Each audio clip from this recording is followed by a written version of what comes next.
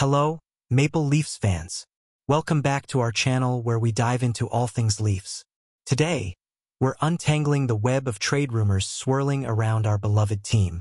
Stick around to find out how a simple Instagram post has fanned the flames of speculation. It all started with a picture shared by Austin Matthews on his Instagram, showing his dog having a playdate with Clayton Keller's dog. Now, why would this cause a stir among Leafs Nation? Well, Adam Lascaris from Daily Hive Toronto pointed out that for the dogs to meet, Matthews and Keller must have hung out, sparking wild trade theories among fans.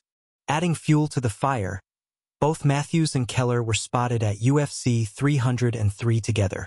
Given Keller's current situation with the Utah Hockey Club, previously the Arizona Coyotes, and their recent move to Salt Lake City, which he reportedly hasn't taken too well, it's no surprise rumors are flying about a potential trade to Toronto. On one side, we have Keller, who's in the middle of an 8-year, $57.2 million deal, and on the other, Mitch Marner, a key Leafs player who's expressed a desire to stay in Toronto despite the trade chatter. Puckpedia users suggest a trade that would bring Keller to the Leafs, potentially alongside Dylan Gunter and Juuso Välimäki, in exchange for Marner and others.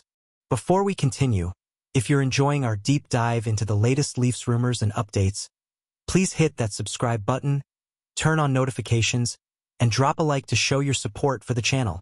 But Keller himself has downplayed these rumors, focusing on his current team and expressing his contentment with his squad.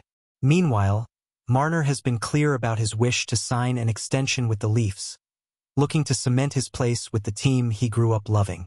Do you think Keller would be a good fit for Toronto? Share your thoughts and join the discussion.